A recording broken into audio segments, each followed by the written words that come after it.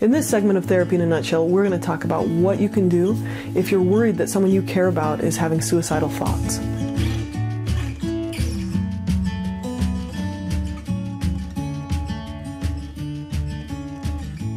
I once made this post on Facebook about how most deaths by guns are suicide or domestic violence. And someone else commented on my post, like, why bother trying to stop people from committing suicide? Because they're just going to find another way to do it. And the reality is that that is not true.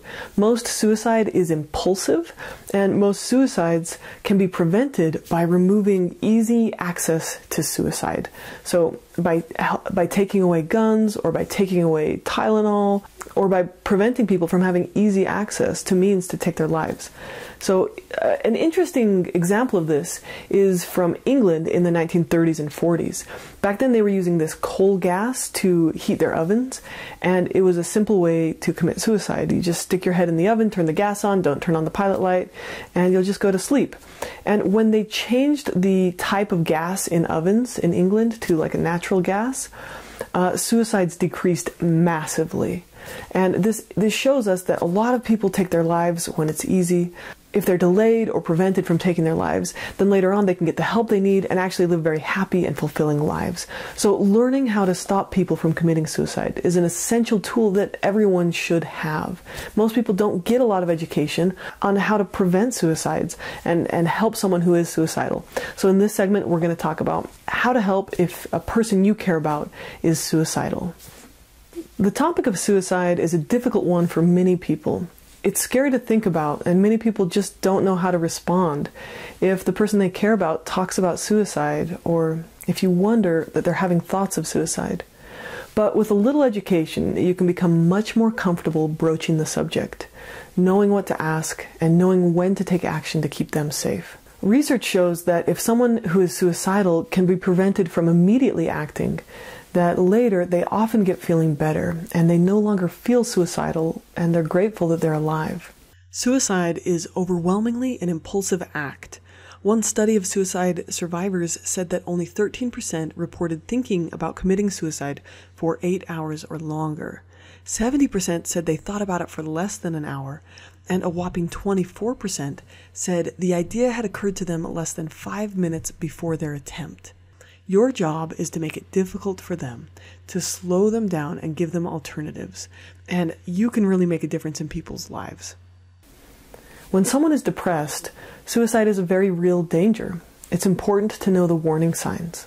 These include talking about suicide, talking about dying or harming oneself, or a preoccupation with death, expressing feelings of hopelessness or self-hate, acting in dangerous or self-destructive ways, getting their affairs in order and saying goodbye, anger, rage, or wanting revenge, seeking out pills, weapons, or other lethal objects, a sudden sense of calm after a depression, or giving away their possessions. Many factors contribute to someone's decision to take their life, but some common circumstances that make someone at higher risk include relationship problems, problems with substance abuse, a recent or upcoming crisis, recent job loss, crime, and physical health problems. And here are some risk factors, meaning things that statistically make a suicide attempt more likely. Impulsivity. Elderly or teenagers are at a higher risk. Mental illness, having access to a means like pills, drugs, or firearms, having experienced a recent loss, a recent suicide at their school, or a recent breakup of a relationship, previous suicide attempts. Females tend to have more suicide attempts. Males tend to choose more lethal methods. Substance abuse and substance use. The first thing to know is you can reach out for help. Contact a mental health professional or call the National Suicide Prevention Lifeline. They can give you advice on how to support the person you care about. The National Suicide Prevention Lifeline is at 1-800-273-TALK. The Lifeline staff can refer you to resources in your community, and Lifeline has trained counselors available 24/7. To find support groups outside the U.S., go to Befrienders Worldwide. In addition to reaching out to the National Helpline, you can also support them in a couple of important ways. Don't be afraid to ask them about it. talk about it. Research shows that talking with someone about suicide is not going to encourage them to do it. As parents, we want our kids to talk to us about what's going on for them, but we don't realize how sometimes the way we respond shuts down that communication. So, for example, in this little comic, the young man says, "I'm feeling depressed lately." And the parent is really dismissive. "Oh, don't be silly. You have everything in the world going on for you." And a little bit later, the mom's saying to the kid, "How come you don't tell me anything?" So again, going back to that empathic listening is really an essential tool if we want to help our children or family members when they're struggling. Now, here's a couple things that you can say that might be helpful. "I'm sorry you're feeling so bad. I'm glad you told me. I want to know. I can handle it. How can I help? We'll get through this together. Tell me more. Let's keep you safe. Let's find someone who can help." And some things not to say. "That's crazy. Don't be so dramatic. That's an awful thing to say. You're making too much of it. That boy, exam, friend, grade isn't worth killing yourself over. That's not going to solve anything. You're just trying to get attention. You're not going to kill yourself." Even if it seems like their suicide attempt is a cry for attention, then it probably is. They're desperately asking for help and connection with a problem that they don't know how to solve. Ask them directly if they have suicidal thoughts or plans. If they say yes, they need to see a mental health professional. You can continue to support them, listen to them, and be kind to them, but you need to insist that they see a professional. You could tell them, "I care enough about you that I have to do something. Either you tell someone and take care of this, or I will call someone to help you." If they refuse, start to include other people.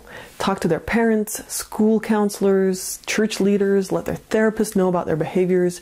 Try to get as many people involved as necessary.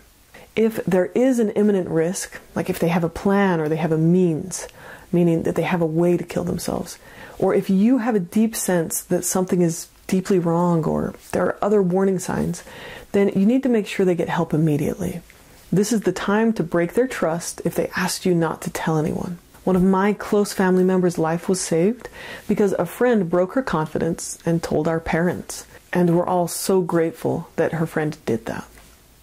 In this situation, your actions could be the difference between life and death. So err on the side of caution. Ask them about suicidal thoughts. Be a good listener and friend. Encourage or force them to get help. Delay them, impede them, take away their means, like their keys, guns, medications, etc. Another thing you should know as a parent is to be very cautious about taking away their cell phone. Statistically, this is linked to suicide attempts, and it also removes their access to their social support network. Reach out to resources or do anything you can to help them, even if it makes them mad or makes things worse in the short term, or even if it costs you your friendship. Saving their life is more important. And while we as helpers can't stop every suicide, we can have an impact and prevent many of them. I'm attaching links to a couple of resources. Feel free to check them out if you want to know more. This video is an excerpt from my intensive course on how to help when someone you care about is depressed. This course has over 40 videos with specific skills that you can develop to be more helpful for the person you love. It includes how to help them open up and ways to help if they won't talk, what to do if they're suicidal, and specific strategies for managing your role. It includes helpful things you can say or do. If you're interested in watching the whole course, check it out on udemy.com.